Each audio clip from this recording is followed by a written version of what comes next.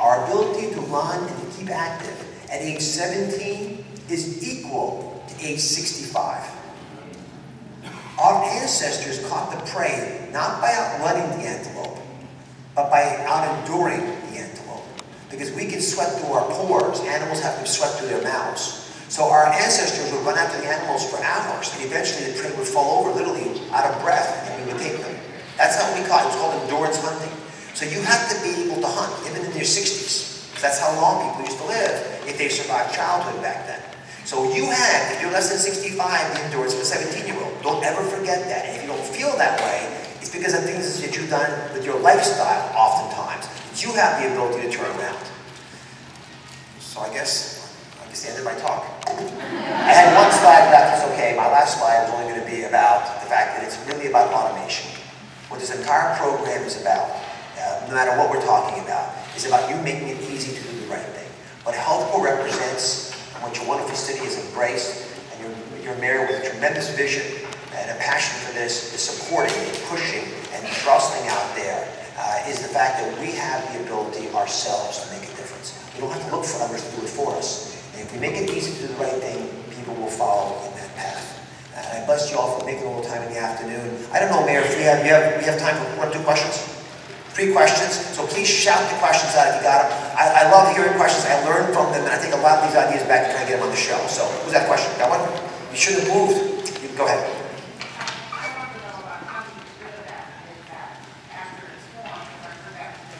Getting rid of the mid-fat after it's formed, how is it difficult? Well, let me talk to the women for a second. First, when you go through menopause, the ovaries don't just make estrogen, they make testosterone.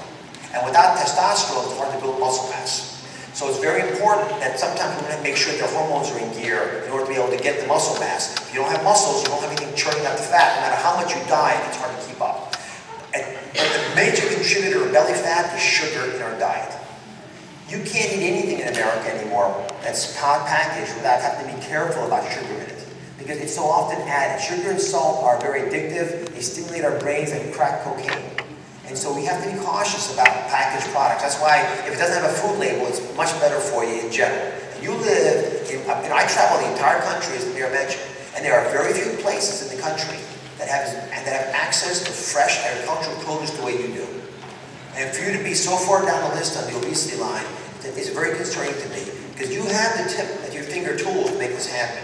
So, rule of thumb, no added sugar, just cut out all the sugars, and you will effortlessly, I guarantee you, lose a lot of the belly fat. You might not get back to your playing weight, the weight you were when you were 18 years of age.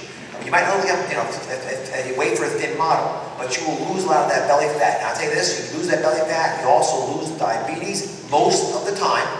Not once in a while, most of the time the diabetes goes away, most of the time the blood pressure gets better, most of the time the cholesterol normalizes. So why would you want to take medications to treat problems and paint over the crack in the foundation of your health when you actually have a much better way of doing it on your own? Yes, ma'am, shout it out. What do you think of the taking of physical education and athletics out of our schools, and how do you think that's going to impact some of what you've been talking about today? I grew up in school. I just turned 50 this summer. So like many of you, I had a very different experience in school. How many of you in my generation walked to school? Right? Almost everybody, right? 60% of our generation walked to school. You know what the number is today? 10%. 10%. So it's not just in-school athletics, although that's a big issue. But we just have made sports hard to do. Now, 90% of the U.S. population lives within 2 miles of a park. So you can't get kids, outside if we can be planned out that way. But if you're orchestrating a play date from 3:45 to 4:15, that doesn't count. I think we are mortgaging our future when we take schools' athletic programs down. They were incredibly important to me. And it's not just about burning off calories. And I'll say this to the kids. I learned most of my leadership training in sports, playing on teams. I learned conflict resolution, playing with kids. I learned negotiation, playing sports with kids. And we have actually done a lot of research for this newest book that Dennis mentioned, You Raising Your Child, which is all about developmental psychology of children. And we spend all of our time trying to understand what it is that makes kids really thrive, and I think we're spending a lot of time getting kids to learn the math, which, I'm a scientist. The kids have to admire scientists and want to be scientists, I think, more than they do now. But if they don't have an opportunity to learn the life skills through playing, then it hurts them. And sports is one of the best ways for that to occur, which is why, at least in our family, we've got 4 children. It's an important part of all their lives. And we started Health Corps in part because we realized that most of the places, in fact, I can't think of a school that I shouldn't say that because there's so many schools now, but most of the schools we're in don't have sports programs to catch the kids who don't make the varsity. So if you go to Sac High or any of the major great schools in the Sacramento area, and you make the varsity basketball team, well, you're going to get a lot of mentoring, right? Kevin probably got a lot of really good human beings around him helping him, but the kid who doesn't make the team falls through the cracks.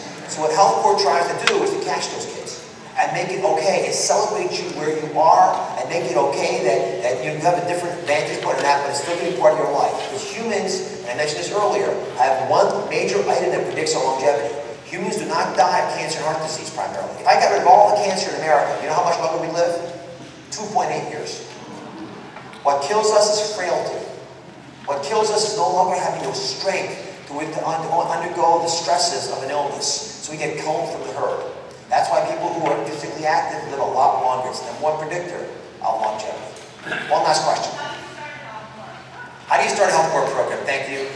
So Health Corps is based on 2 basic instincts that we all have. It's good policy and it's good politics.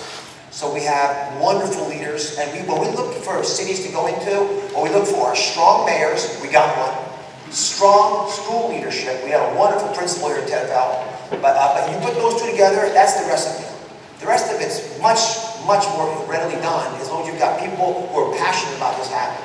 And then once you have that, you need to partner that with funding. The money sometimes comes from the cities, from the states. Some of it comes from local business people who have a passion for giving back, a civil responsibility to make this community living better. And we are indebted to the Walnut Board in this community, who always played a leadership role in the civic community of Sacramento, stepping up and supporting us. Thank you very much.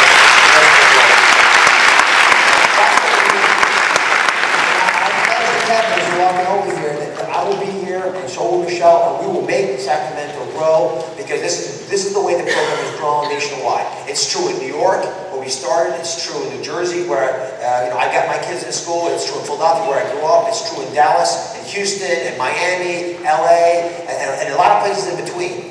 And we are starting many of these schools up because people recognize that we're going to have to make this happen on our own. And when those kids go out there and they're activists and they change our communities, we can sort of kick back and once again recognize that our kids are the future, and they always will be. Thank you all.